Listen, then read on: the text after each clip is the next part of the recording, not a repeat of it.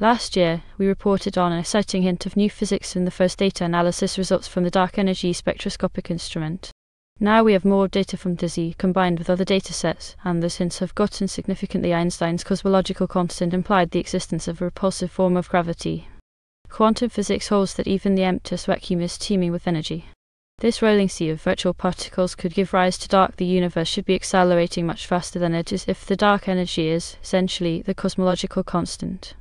One alternative theory proposes that the universe may be filled with a fluctuating form of dark energy dubbed quint. DESI was designed to take precise measurements of the apparent size of these bubbles both near and far by determining the distances to galaxies and quasars over 11 billion years.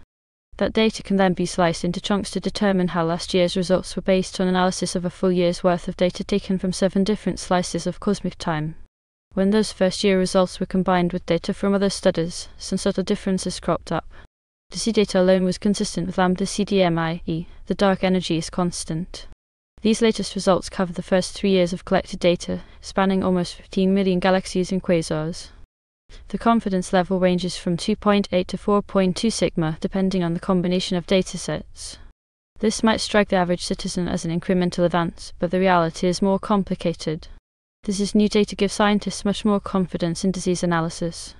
Catherine Haymans, Astronomer Royal of Scotland, was surprised at the excitement over last year's first results. But DESI made its data public. The next step for the DESI collaboration is to analyse 5 years' worth of data to see if the upward trend toward the 5 sigma threshold for discovery holds. That will likely not happen for another 2 years.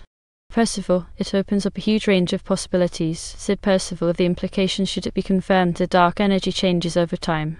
There is no fundamental underpinning for what it'd be nice to be able to explain 2 dark entities with one fell swoop, he says. I am excited about cracks in the cosmological model, he adds.